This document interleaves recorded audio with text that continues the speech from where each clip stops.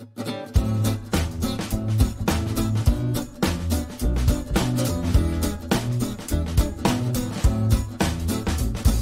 hello. Welcome to this Fane online event in which me, Richard Herring, will be talking about this book, Al Murray, The Last 100 Years, give or take and all that, with the author, a man who needs no introduction, but I'm going to give him one anyway. He is a comedian, character comedian. He studied history at Teddy Hall at Oxford University. I met him in the music room of Teddy Hall in 1988, the first time I ever saw him. And that is now part of history itself in 1988. That's a terrifying prospect. He's the host of We Have Ways of Making You Talk, the history podcast with James Holland. And it's like he's done a thing called the Pub Landlord that didn't really catch on. So will you please welcome the amazing Al Murray, ladies and gentlemen. There he is. Thank you, Richard. It's Al Murray. It was 1987. It's even longer ago than you think. Yeah, I'm afraid. Jeez. And it's that meeting that made me get into comedy.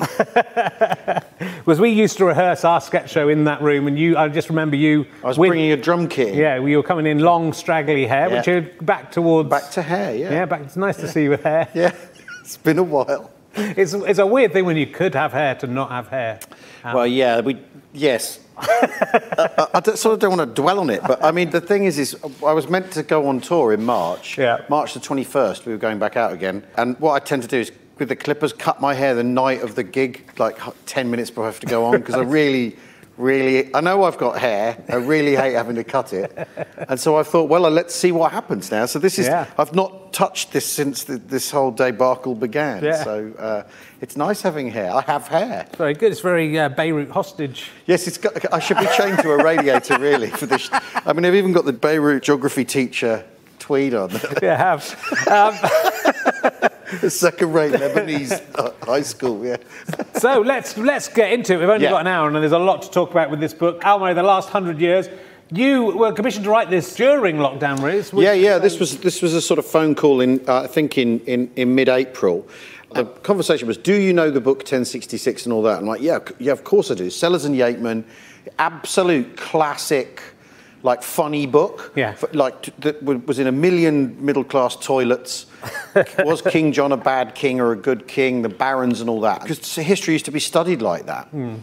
And so, would you like to write that book? I said, yes, but I'm not going to do a Sellers and Yeatman pastiche, because that's impossible and foolish. Yeah. Because it's such a brilliant book now. The last thing you want to do is try and, it'd be like being asked to write Python sketches. It'd be a stupid thing to say yes to. However, I didn't have anything else on. No one did. No one did. I know. So I'm not claiming. It's my unique moment but it seemed like a thing to try and take on. As I got into writing it, I realised that really the last 20 years I couldn't go near. There's a bit about the last 20 years at the end, but I just couldn't get into it because it is, it's box fresh since 2001, really. And also the thing you learn about history is the event that at the time is the thing that's like exercising everyone in 70 years' time doesn't look like much. No. Or might not be the most important event because you literally don't know what's going to happen. You have no idea what's around the corner. Which is like Brexit. Like Brexit last year was all anyone could talk about, and it's been displaced by a microbe. That's true. But although it's a book that you will learn stuff from, it's a flippant book. Yeah. And I don't think it's weird. You can be flippant about things that are 20 or 30 years old, even if they're pretty horrific. Yeah. And so you cover some, dark there's times. Some horrible things happening. But you're able to be comedic about it when for most of it, something's still difficult to be joke about. But I think if it's so close, and if you got into Brexit, if you got into because it would Trump. Be. Also, the other thing is it'd be quite boring to rehearse a lot of the things that have been occupying everyone now. Obviously, there's a bit about the Spanish flu pandemic, and you sort of think, I've got to write about a pandemic during a pandemic. Oh, brilliant! But actually, there are some things you can talk about with it. Yeah. But I mean, you're trying to write a flip book, really, in the end, and so to get bogged down in some of the more recent things where are the funnies, and also you might repeat what other people are saying and overlap. Yeah. So I'm more interested in sort of cracking wise about the Suez crisis. But it's good. Well, like for me, I stopped. My A-level and O-level stuff stopped at the beginning of World War II. Yeah. So I'm not very good. You don't even know who won. Yeah. I'm still waiting to find out. So I got it out from the book. It does tell you that. But like, all the stuff sort of between 1940 and when we started noticing history, what is now history, as children and teenagers, I wasn't good on at all. So it was. I found that very interesting to read about Suez properly and work out what Suez actually was, and Mao Zedong, which I don't know really anything about. So, and I think that is a very good primer. I think this would be a great book to give to anyone who's just about to study history, even at quite a high level. Well, it's a sort of, I mean, although I left an awful lot out, but that's because it's a short book, and also there's loads of stuff I'm not interested in. Yeah, but that's what all history books should be. It'd be actually by being succinct, which I know we were talking about beforehand, which I found very hard with the book I wrote in lockdown. When you're given less time and less space to write about something, it's much harder. But I think you really get down to the nub of what you want it to be about. So to have to cover Suez in 2 pages or or whatever, then you actually really get what it's about. And sometimes in a chapter you'll go, well, the Cuban Missile Crisis, nothing happened, is your sort of your praising of that. And then you could read a bit more about it if you want. In the end, nothing happened. And thank God nothing happened. So it's like one of those, this Cuban Missile Crisis is a great lesson in how getting out of bed in the morning might be a really bad idea. Maybe if they'd all just thought, let's not bother. Yeah. There's little nuggets in all of it which are great. And things that I hadn't heard before with some of them. The fact that the Russian submarine had a vote on whether they were going to fight back. Yeah. And one person said no out of the 3. One guy said no, save the world. Yeah. I mean, quite literally. I mean, the thing is there's a second bloke in 1984 or something during that I left out, largely because when you're trying to write about 100 years, it sort of closes in, and you've got to pick your moments. But there's a guy in 1984 as well who. NATO were doing a big operation called Operation Able Archer, or Exercise Able Archer, where they were practicing for if things went terribly wrong in East Germany and West Germany. And at the same time, I think a flock of geese flew into the Russian radar, or just there was a glitch, and a bloke went, no, it's a glitch, we don't launch the nukes. So there's 2 occasions when a Russian bloke going, no, I don't think this is a good idea, stopped us all from being, immolated. I got a lot of time for Russian blokes. It's good, but also you think from now to the end of history, wherever that may be, we only need one of those for the bloke to go, I think it is. Yeah. Because of the Cuban Missile Crisis, this thing that the Americans find a submarine and they're depth charging it, basically, and the Russians, if they wanted, could reply with a nuclear torpedo. Yeah. And you think, don't do that. So you're basically, it's fascinating actually to look at the 20th century as a whole, as a history, which of course it is, and it's hard as a man born in 1967 to acknowledge that a lot of my life is now history, but that's the way it goes. But it's an extraordinary century when you put it in, and it's basically 1914 to 1999 you're covering. Yeah. But even in that span, the world changed such a huge amount in that century. Yeah, and there's Eric Hobsbawm, the great left-wing historian, he's a Stalinist, basically, kind of. He used to talk about the short 20th century that he said ran from 1914 to 1990, because basically that's the length of the communist revolution in the Soviet Union. And so just that span, just so much happens. The difference between, say, the 19th century and the 20th century is that places are far away in the 19th century, and by the end of the 20th century, nowhere is far away from anywhere, and everything has direct knock-on consequence effects to everywhere else. It was Napoleon who famously said, the way you see the world when you're 18 is how you see the world, is your normal, is just sort of where you set your standard. And I was 18 in 1986, so an awful lot of that period, the cusp of the end of the Soviet Union, the end of the Warsaw Pact, the Iron Curtain, and I remember the Berlin Wall falling when we were at university. Yeah. And at the time thinking, what's that all about? It's a bit odd, isn't it? But now that is obviously like a massive full stop at the end of that period. I mean, you're right. So much happens. And also what happens is all the things that we are really concerned with now emerge, and mainly as a result of the Second World War. Yeah. Right? And the First World War and the Second World War. You can't have the one without the other. Because otherwise, what do you call the second one? I don't think there's any other... I was trying to think about it. I think like any other century, if you got someone who was like, say, like we were about 30 at the beginning and someone who was about 30 at the end, and they met up and had a conversation still as 30-year-olds, any other century, I think you'd basically be, yeah, we're more or less the same. Yeah. We've got the same references, we more or less understand each other. But in 2000, if I'd met a 30-year-old from 1900 and got together, I don't think we'd barely have had anything in common. Even, yeah, exactly. And it's not just the tech, it's not just the sort of technology, it's the sort of the tectonic plates of power and how the world completely. I mean, it's because of the First World War. When people talk about the First World War being pointless, you just think, well, yeah, but it was incredibly consequential. Yeah. You can say it's as pointless as you want, but you don't get the Russian Revolution without it, or not that one that you get. No. You know, and then which means you don't get Nazism, which means you don't, you know, blah, blah, blah, you know, if the 20th century is a drama, the 1418 war is the inciting incident, you know, if you were writing a bad action movie. Well, very early on, you'd talk about this idea of cock-up over conspiracy, which I think the start of the First World War really shows. So the Franz Ferdinand thing, which I knew quite a lot about, the Franz Ferdinand assassination. Yeah. But you go into quite a lot of detail about how there was a failed attempt. Yeah. He got blood all over the car. Yeah. Decided to carry on anyway. Well, and the bloke who throws the first hand grenade. Yeah. Takes his cyanide, it doesn't work, and then throws himself into a river that's 2 inches deep. Yeah.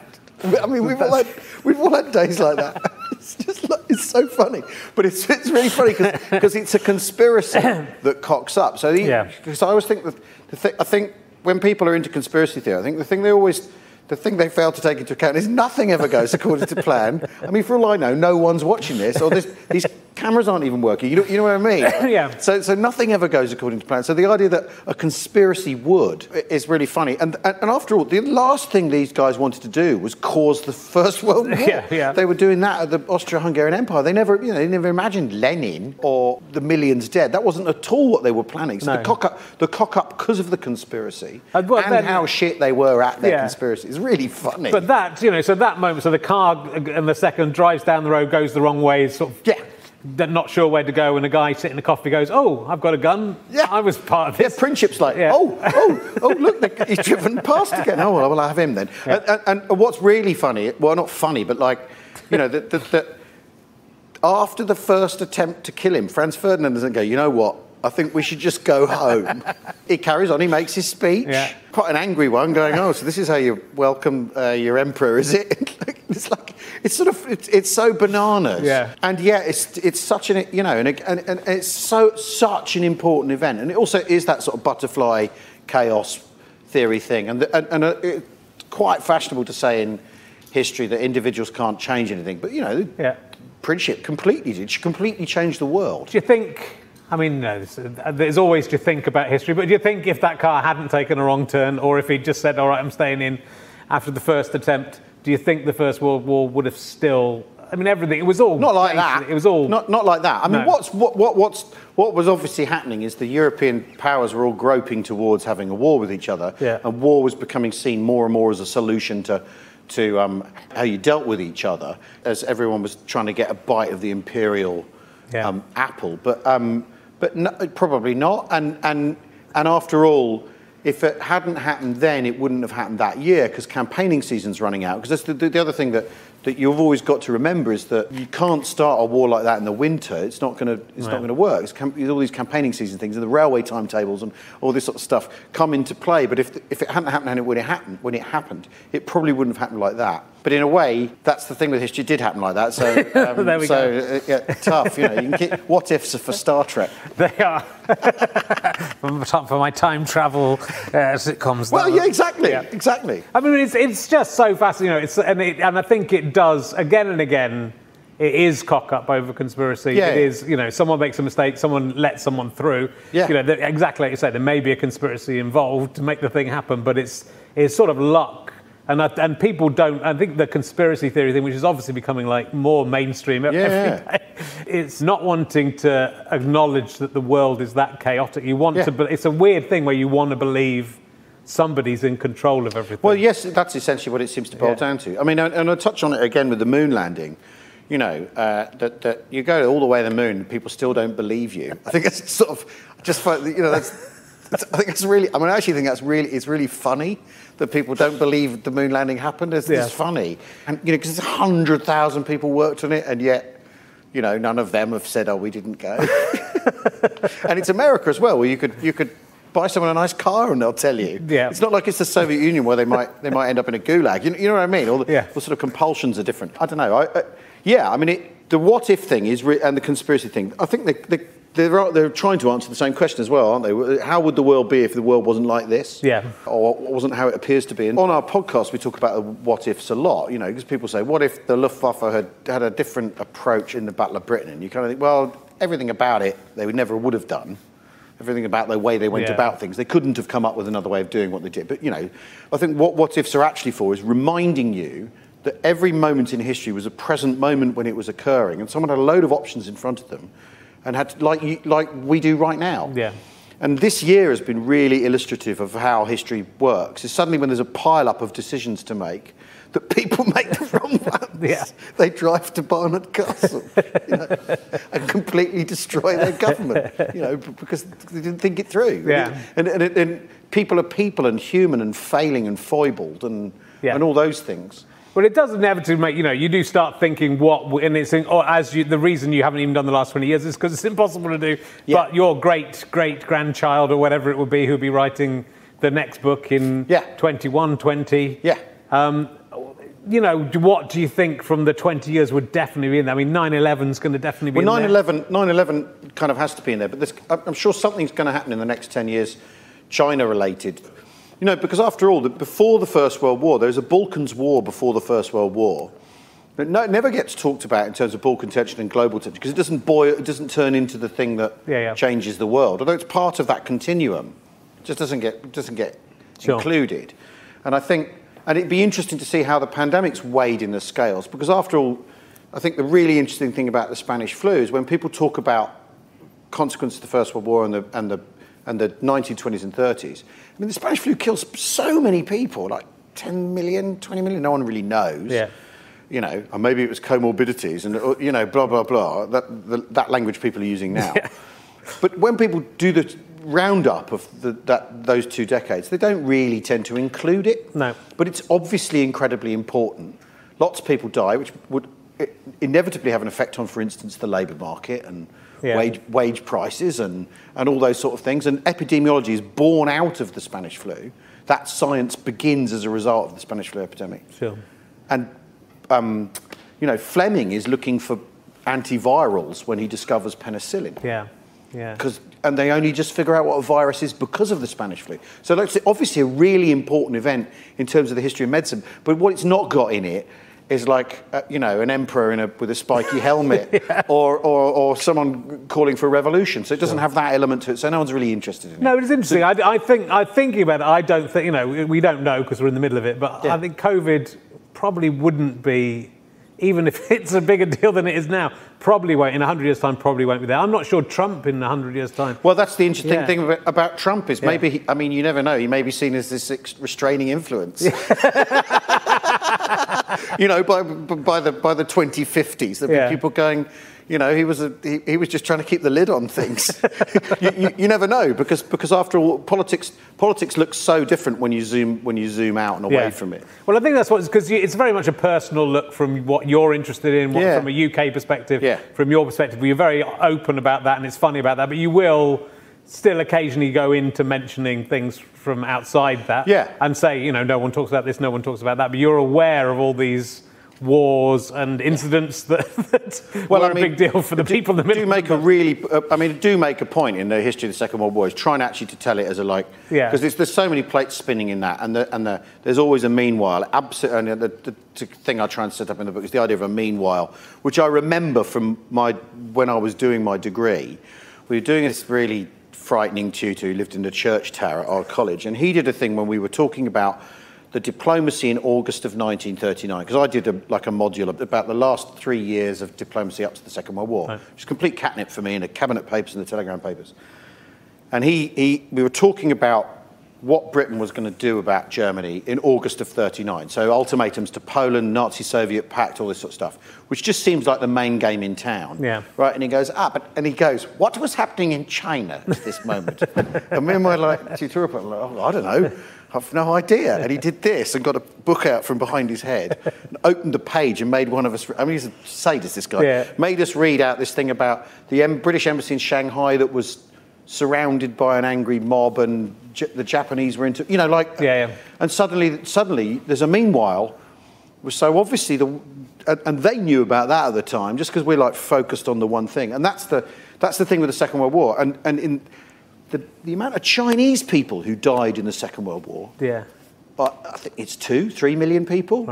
Right, makes what happened to us and our population look quite small beer when you look at, and it went on for a lot longer because the Japanese invaded Manchuria in 31, and then later in the 30s were present and doing terrible things. Yeah. And yet we don't know about that. And so I do a thing of going, at this point, most people would not talk about the war in China, and that's exactly what I'm going to do. And just ignore it, because we do ignore things. But, well, I suppose that is history, though, isn't it? Because history only certain... we can't have everything. No, you can't have everything. We're immediately... Even the newspapers immediately taking the day down to a certain number of stories, and then the end-of-year review takes everything down, and then things get forgotten, I mean, the thing, by the end of the book, even things that are within my memory... you're talking about Rwanda and quite a few genocides. Basically, going, kind of forgotten that one. Well, and there is that because there's been a lot of talk, and I was sort of struck by this when I was writing it. There's been a lot of talk about how the 90s were like before everything went to shit. Yeah, and it actually. Well, not when you look at it. No. Because what happened in the Balkans, which is incredibly complicated to write about, because you've got people seceding and then people seceding from the people seceding, and then and the confusion of that. Like when you're looking at it, you don't know who anyone is or why they might have a beef with each other, and all that from a British perspective, which was always a long way away. It's Yugoslavia. I don't know. Where's that? And so that, I remember at the time, that seeming to be an agonisingly long process. But actually, it all happened quite quickly, relatively speaking. Sure. Especially when you consider that we're still in Afghanistan 20 years later, in one way or another. And so the 90s, what happened in the Balkans and then what happened in Rwanda, researching that, you think, blood Christ, why aren't we still talking about this? Why aren't we still going on about this or fixated on it as a red hot lesson of what can happen if you stoke racial tension and it all blows up in your face? Well, as you said, you talk about the racists not really learning the lessons of what happens with racism throughout all of this. But and they do a bit about Hitler did make racism look really bad. Yeah. And yet, maybe give it another go. But that's it, isn't it? I mean, there's whole civilizations that we have no record of. If you go back through history, a shoe turns up, well, not a shoe, but a pot turns up, and go, it's a new kind of pot. It's a new civilization we didn't know about. Yeah. And so that history is really largely about forgetting rather than remembering. Well, and then but this book is it is your view, but it's well thought through, but that's what all history books really are, and you just cut out all the flannel. It's very. I did make a point in the introduction of saying this book is biased. Yeah. And I think it is probably the first history book ever written that says that in its introduction, rather than making a sort of earnest attempt to I'm going to address these things that just aren't talked about. But you put the other side, and you do talk about stuff that you, despite yourself, it's as I say, it's a great primer. It's funny, which is great too. And I think that's always a good way to educate, which I think a lot of history books forget about. And there is so much funny stuff in history, and history's made to look sort of dry and, treaties and we've got to get all the dates and the names right. Yeah. But actually, the minute you bring out any little moment of, I remember reading in some history book about, the Crusades or something about a guy mooning the castle and being shot by an arrow, as that's in one of their accounts. And you go, that's the kind of thing that history books should just chuck that in every now and again, because you'll laugh at that and you go, oh, now I'm interested. Now I've got the human... And they turn into people. Yeah, there's a really... I didn't put it in the book. There's a really funny story about the Kaiser, before the First World War, he's at some dinner and he sits down next to the King of Belgium and at the dinner and he says, you know, there's nothing stopping me invading your country, right? So my army could, you know, would have been in Brussels by lunchtime tomorrow if I wanted, right? And the King of Belgium is basically, and when he leaves with his helmet on the wrong way round because he's so freaked out by it. And suddenly they're people. Suddenly they're, you know, they're not just these sort of, you know, avatars. And very often people in history you use to beam your views through and use to represent who you think. You know what you think about them and what you want them to be, rather than them actually being people. Yeah, well, it's, you know, and a lot of it is that for a lot of politicians and kings, and they can just get through their life without anything too bad happening. They can sit there. I mean, this is what, you know, this is what we're seeing now. Boris Johnson could easily have just gone, okay, great, I'm in, I'll get this Brexit out of the way, and it'll all, you know, well, I've got a plan. I mean, there's a whole chunk of politicians. I always suspect what they really want is a statue.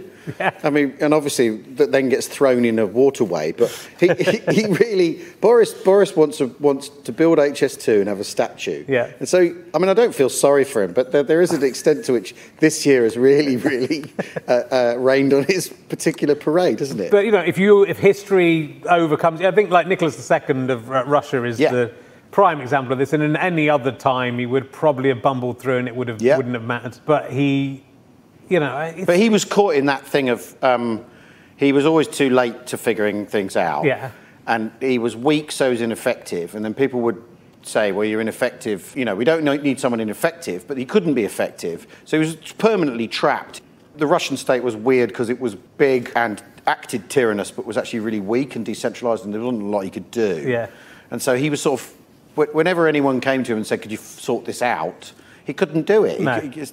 But then he kept on taking charge. I mean, do you think do you think he believed that he was, because the divine right of kings thing? He had some divine right stuff going around. He believes in his it, head. which Yeah, you know you've got. That's there to make people think you should be there. That's not for you. Yeah. Someone forgot to go. The divine right of kings bit is just so that it's like Hitler ending up believing his own hype. Yeah. I mean that he was a messianic genius sent to save Germany, which obviously he wasn't. But it's that, I mean, you know, that's the modern way of looking at it. You know, after all, you're right. Divine right of kings is hype, basically, isn't it? It is. Well, and it is that self. Presumably Hitler, when he was, as you say in the book, you know, the war was sort of over in 1942 or 43. 43. By mid-43, there is nothing they can do to do anything other than lose horribly. And so, do you think he just is he being Donald Trump and just throwing the toys out the pram and going, right, you're all going down with me, or does he think, I really believe that it's going to turn around, and because he did it. Just everything went his way for a few years. Yes, it's several things. I mean, but he really did believe in, you know, like a Götterdämmerung thing, that it was literally death or glory. Yeah. And if you weren't going to get the glory, you'd opt for death. Yeah. And I mean it. You know, by the middle of 1943, it's over. There's literally nothing they can do to win. Literally nothing they can do to force a stalemate. Literally nothing they can do to bring anyone to the negotiating table. Yeah. They've gone too far, and also there's nothing effective. They can blunt Allied efforts to win the war, the Germans, but there's nothing they can do. By July 43, the firebombing on Hamburg happens, where the Allies in 3 days completely destroy a city, kill more people than were killed in Britain in the Blitz, basically. And the Germans go, oh well, we're still going to win. And Goebbels does his famous total war speech. Oh, we're still going to win. We're still going to turn this around. And they know they can't. And everything they do is simply prolonging the moment and the agony and the death and also because the other thing is the Holocaust is a genuine front that they're concerned with maintaining. Yeah. So they want to try and get they're trying to get the Holocaust done. So they want to stay. So, you know, which is all. I mean, for the book, I did write. I wrote 20,000 words of, you know, basically GCSE Nazis, right? So, both of my elder daughters have studied history. They're studying it. Willow, my middle daughter, is studying to A level. She did GCSE history, and they do GCSE Nazis. Yeah. And like you say, they get to 1939. and then the war starts, and there's literally nothing. It's like a cliff edge. There's no, you know, you're supposed to, I don't know, go find that out for yourself. And I'd written all this stuff, and you know, about the Enabling Act and the KFD and all this sort of stuff, and the difference between the SS and the SD and the night-long lives. And in the end, you're just thinking, oh God, this is just Hitler, Hitler, Hitler, Hitler, Hitler. So that's what that chapter turned into. Because when you get bogged down in that, him, it, how they thought, what they were trying to do, you end up feeling dirty. I remember when we were working on, when we were doing Time Gentlemen Please, a long, long time ago, we were both reading the Kershaw Hitler biography. And I remember sitting on a beach in Greece with his face, Hitler's face on the paperback, like, you're thinking, what does this look like? You know, the Greek, they don't particularly like the Germans in Greece, and I'm saying with this big Hitler book. And I remember reading that and just coming away from it feeling made dirty by it, by the thinking, because he lays out his thinking in that book really clearly, and just sort of made foul by it. And so in the end, I thought, well, I can't actually have this in the book, right? Because it's too horrible. Yeah. Well, I think that's right. I mean, you know, and also he overshadows everything. I mean, even the fact that people just cannot stop comparing everything to the Nazis. And Godwin's law was a joke 20 years ago, and now it's just like what people do all the time. You know, Trump's like Hitler. Well, more differences, to be honest, than similarities. Well, the problem is the more that happens, then when the one who is like Hitler turns up, you know, you've said it so much that you might not notice him. You said that about the last 10 Hitlers. Yeah. So yeah, it's a. And the other reason it's beguiling is because there's footage. Yeah. And so you maybe should be comparing Trump to some 19th century American president, actually, but there's footage of Hitler, you know, turning up at a rally, so you can go, oh look, it's a rally, it looks the same, so it must be the same thing. And I think part of the history of the 20th century, that the reason people are so hung up on the 20th century is not just because it's the most recent, because you can watch it on Channel 5, you know, you can watch it in a way that you can't digest the revolutions of the 1848 or whatever, you know. Yeah, no, it's interesting. And so with the writing process, I mean, that's interesting that you wrote so much about something that isn't then in the book. Yeah. Was there a lot of stuff? I mean, because that's what I've written a book in lockdown as well. I'll just let you. What's it called? The Problem with Men. Well, there is some crossover in that it's about. I mean, you know, Hitler's the example of a man having too much confidence, and you do talk about feminism, the birth of feminism in your book as well, of course, which is another great event of the 20th century. But how difficult did you find to get this down to the length of the book? Really hard. Yeah. Really, really difficult. And I was massively behind at one point. Yeah. Because I found writing in lockdown really, really difficult. Yeah. Because normally I'm going somewhere, I've got a gig, I'm seeing people, you've got all this extra stimulus, and that's how I normally work. And I like hot deadlines and writing right up to a deadline. I find that really good. But that was sort of absent. Yeah. So I found that quite difficult. But it was we got away to France for like 5 days before, you know, everything got shut down again, or travel got shut down again, and I really blitzed the book there. Right. We used it as a deadline, and I did write 12, 15,000 words about Nazis in the 30s, Right. And then thought, no, I'm just going to cut that. It's a waste of time. Sure. And what was interesting is the editor went, thank God for that. But there's quite a lot that you go back and you go, that's too long. It's too long. I've got to reduce this.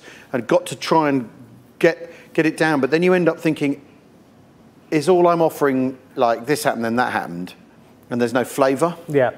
And you know, it's meant to be a funny book. Yeah. And so that's the tricky bit, is and it's sort of like the old sitcom problem of plot versus jokes versus character. Yeah.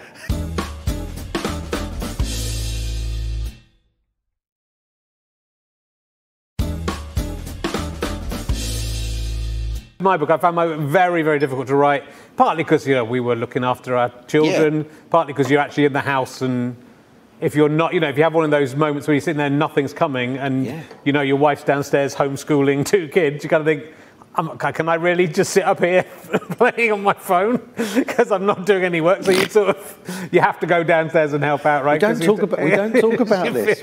No one needs to know about this. Too bad. But actually, by trying, like I had to do a chapter about, in the end, the whole Black Lives Matter thing coming up and linked into the Wednesday International Men's Day of my thing, and I knew I only had 1,000 words to cover that in as a white man. That's difficult. You're doing vast swathes of history, even from a UK point of view. But by really having to focus on it and work on that, and that chapter I found especially difficult, I have to say, out of all of them. I can imagine. But what you come down to, hopefully, in that 1,000 words, with not many laughs in that chapter, but still some laughs in that chapter.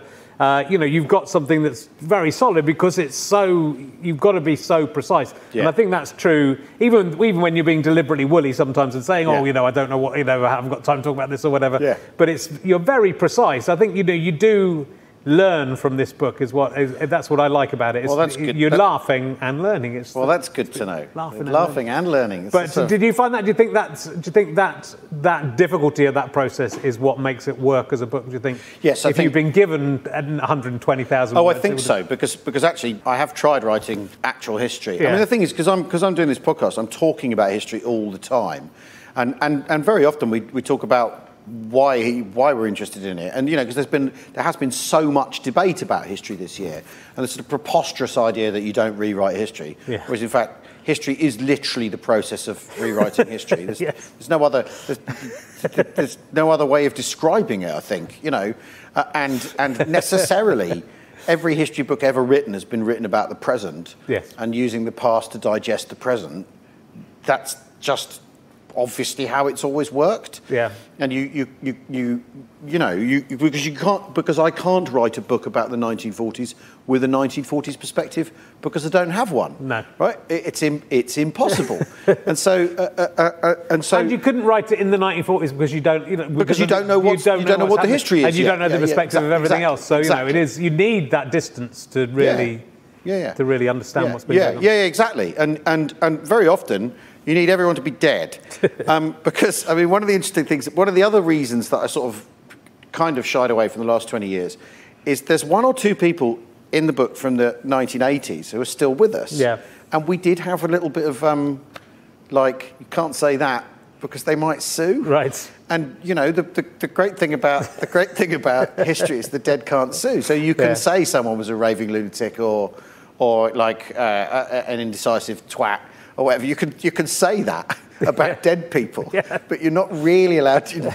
You cause yourself problems saying it about the living. Yeah. So I mean that's like a raw legal acknowledgement of that. When people are dead, their reputations belong to everyone else. And interestingly, a lot of Second World War history was written by the protagonists. Churchill famously, although I don't think he ever did actually say, "History will be kind to me because I intend to write it." I think that's one of those quotes that's like stuck to him. Yeah. Like, look, because most Churchill quotes, when you investigate them, he never said them. They've like stuck to him like magnets, like that. I think in the morning, Madam, I'll be sober. Didn't say that. Oh. There's a whole load, right? Yeah. Apparently, right. And so the problem with the Second World War is a lot of it was written by the people who took part in it. History of the Second World War, written by Winston Churchill, was written during the Cold War. And for a Cold War audience, and to try and keep the North Atlantic alliance alive. So that's what that book's about, as much as it's about what happened during the war. Yeah. So you need these people in the ground so you can write about them.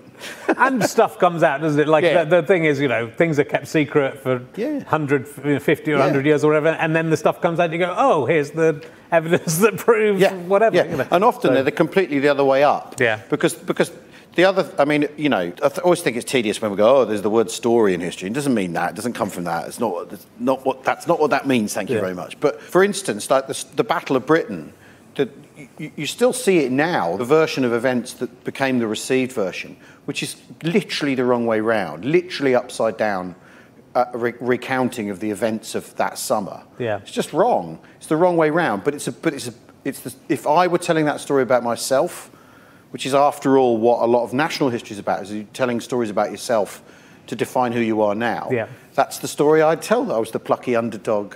That's the story I'd tell about myself. You're the hero of all your own Sure. Well, it's like we both went to Memories. see that guy Chambers. We've read his book as well about the Great Escape, which has obviously been mythologized one way, and then if you look at the truth of it, still an amazing event. But there's it's incredible. I mean, that lecture Guy gave was so interesting because one of the first points he made in it that had just never ever occurred to me is that Stalag Luft, that prison of war camp, was full of blokes who'd been in plane crashes, right? Yeah. So they might have all been like nervous wrecks. So that I don't want to dig a tunnel and try and escape. Like, I've had enough drama in my life, thanks very much. And that had never occurred to me before. And that's, again, that's that human thing. That's that, like, putting people into these stories rather than needing them to be simplistic and black and white and heroes and villains, you know. Sure. And the other thing I find, the other thing increasingly as you get older, we're both in our early 50s now. Yeah. Maybe getting to our mid-50s. Well, you're close. But, so the World War II is 80 years away, and 1980 is we're halfway, so it's halfway between the Falklands War is closer to the Second World War than it is to us now. Sure, right. Which seems amazing, really, because I was 14 with that, and that was like such a dominant event in the national discourse and in politics and everything. It's like a massive thing. Yeah. And now it's like in lots of ways it is like they're like the past is like distant galaxies. The further away a star is, the older the light is. Yeah. And events are like that, and they dim away. It's like the Great Depression. When you look at the numbers involved in the Great Depression, you think, it's not that bad. But at the time, it was dust bowls. Yeah. But it's kind of hard. I find that there was and you do talk about popular culture a little bit in this book, which we'll get onto. But there was there's a tweet last week about the Goodies being started 50 years ago, but then, which I can just about believe, but Harry Enfield's television programme started 30 years ago. I know. That's the thing. And so there's this weird way, isn't there, that time kind of concertinas. That time compression, yeah. I think when you look at, particularly in pop culture, it's that thing, the Beatles is 7 years. Yeah. Which is incomprehensible. That's as long as it takes U2 to make an album. Like, it's like... and 7 years of your life, like, can seem like just a tumble. Yeah. Like, how do they fit all that into... It's impossible. Yeah, it is. Well, you write about the Beatles, you write about punk. Yeah. You cover quite a bit of music and stuff like that. But you do... I love the idea of... I think this... It reminds me of something we nearly did in one of our very first radio shows, with this idea that sex began in 1960, which is, not an unknown thing to say before. But in the book, you say there was no sex before 1960, and that's when it came up. But the Beatles, that sea change in that decade is from Profumo onwards. But to be more serious about that, that's all because of the war. Yeah. It's that, everything's been tossed up into... but the sex thing is just because... I mean, that chapter, I wrote that because... If you didn't know better, from the way people talk about the 60s, that sex was literally invented in the 1960s. Yeah. And I have to say, I mean, as a child of the 80s, I used to get really, really fed up with people going on about the 60s. And you get this... I remember when we were students, there was a whole thing, where's the spirit of 1968? I think, well, it's 1988. We were concerned with our things, not what, shut up. And the 60s, for me, I mean, obviously it's an amazing decade and incredible things happen. And all of them, and again, a lot of them that we're still kind of like dealing with. And the tone for an awful lot of stuff was set in that decade. But could people stop going on about it? I mean, honestly, and also all the people, they're all in their 80s now. So I'm not interested in what a load of old farts have to say about Sgt. Pepper. So I'm really ambivalent about it, because I also I love the Beatles. And yes. Yeah, but it's like, see, my parents got married in 1960 or 1961. Yeah. And so they were settled down before any of this all happened. So my parents feel like the previous generation to that. If they'd even stayed single till they were 30, they would be the next. They would be the next generation. But there's a definite cut-off point, I think. Oh, there very much is, and it's national service. Yeah. My parents, I think, were married in 61 or 60, something, or 60, early 60s anyway. So they're not.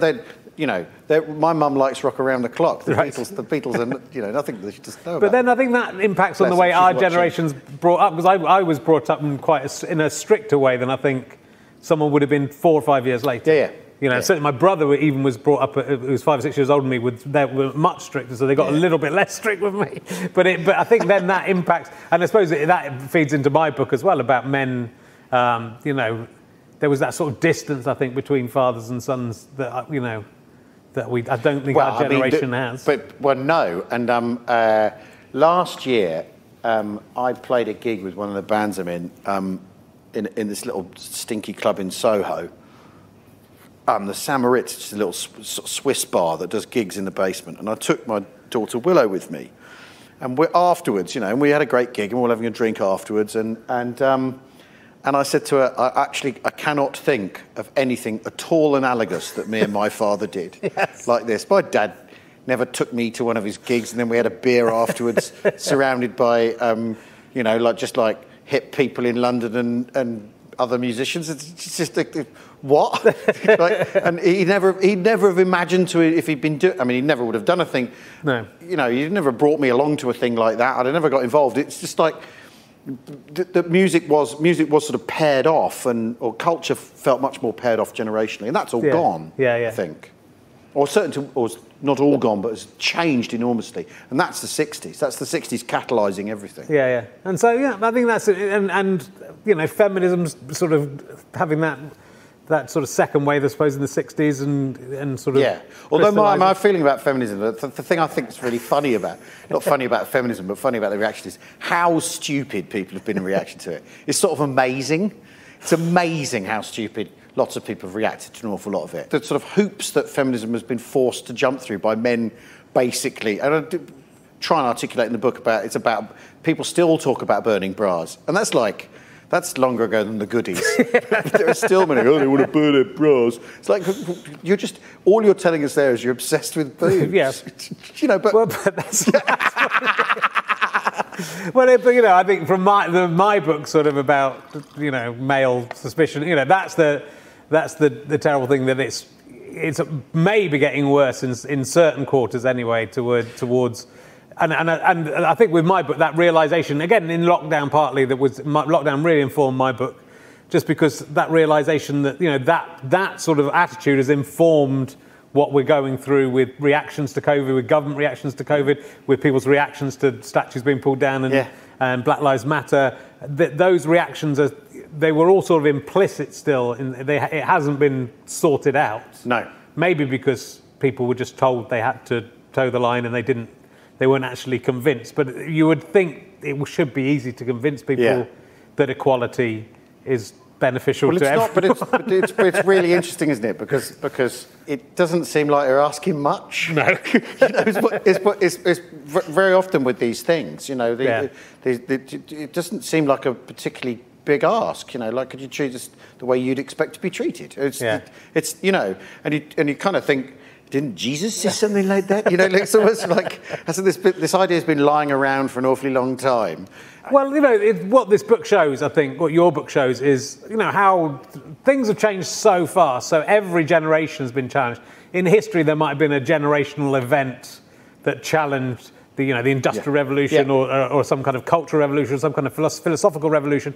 But pretty much if you look at the beginning of the 20th century, and women don't have votes, and absolutely everything, the imperialism, empires are everything. And you look at the end of the 20th century and see how different it is. Even you look at 1980 and 1990, you know, the massive revolution in technology that happened just during our own lifetimes. The number of musical formats we've been through in our lifetime, which, you know, my grandparents would have had a phonographic record, a gramophone record, and that would have been it. And we've been through 4 or 5 in the 4 or 5 decades. Definitely with more to go. Definitely. And so, you know, those changes, it's difficult to react, isn't it? When you think that the human race for, you know, 250,000 years had one tool, and that was so. If you'd done the 100 years between, you know, 10,000 BC and 9,900 BC, there would be literally no difference. You wouldn't, and then someone would have come along and, I've got a slightly better stone to hit against this. I've thought of an improvement to the stone we've been using for the last 10,000 years. But did you, when you were writing about it, did you come away feeling grubby that some of the attitudes you're having to sort of the Meninist attitudes. But I've because I've been doing that International Men's Day thing on International Women's Day, the When's International Men's Day thing for pretty much a decade. Yeah. I've sort of experienced it because it was sort of funny to begin with, and then there were people who got a little bit angry, but the attitude of the anger from both sides has grown a little bit. Yeah. And I think I just sort of feel like asking when's International Men's Day on International Women's Day is the marijuana that leads on to asking when's White History Month, which shouldn't be, that shouldn't be a question, right? When's White History Month? It's obvious why there's not a White History Month. Yeah. And yet we seem to have slid backwards. I think 10 years ago, anyone asking that would have just gone, what the fuck is that? But there's a sort of culture of the just asking culture, isn't there? Yeah. Oh, I'm just asking. I don't even want an answer. Yeah, but it is not wanting an answer. That little thing that was just a joke for me, it does sort of epitomise so much of all of this and all of that attitude and the kind of rise of the idiot and the rise of ignorance being a strength, because to be thinking you're strong by asking when's International Men's Day because there isn't one, but there is one. To think to not even bother to go, maybe I'll just Google this. But an awful lot of this, though, is tied up in the end of deference, and the end of deference is a good thing, isn't it? That we shouldn't be deferent, and that for too long people were kept in their place by deference, weren't they? So we've got rid of that, but that's resulted in blokes going, "Why isn't there White History Month?" That's such a fantastically stupid question, but it's just asking, Rich. You sort of just think, why? If I said, "Look, I think I should play for England. I'm going to play for England at football." And I think I can do it, and I'm going to do it. Those folks will go, no, you can't do that because you can't. Yeah. You'll ruin it. You're no good at football, Rich. You can't play for England. And it seems to be. Yeah, but how hard can it be? How hard can it be? I'm sure I could do it, but that's the thing. It's not. It's almost like they're looking at one group of people thinking, Yeah. But they're not. If it was turned on them, if anyone came to anybody and said, "I think I'm going to have a little crack at your job. I think I'll be good at it." Yeah. Everyone will go, fuck off. You need to know about... Well, look how defensive comedians are.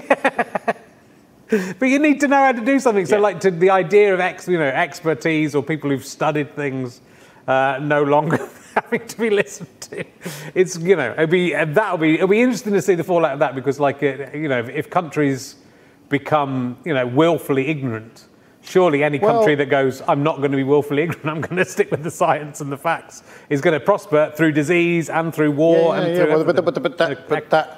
that's the...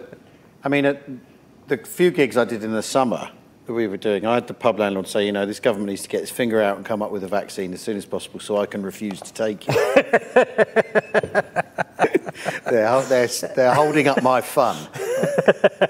And you think, well, that's not that far from how a lot of and the thing is, and again I think you go, there's this sort of, there's a crust of people behaving like that, and they colour it for everyone else. I think it's like, I do, you look at the Trump phenomenon.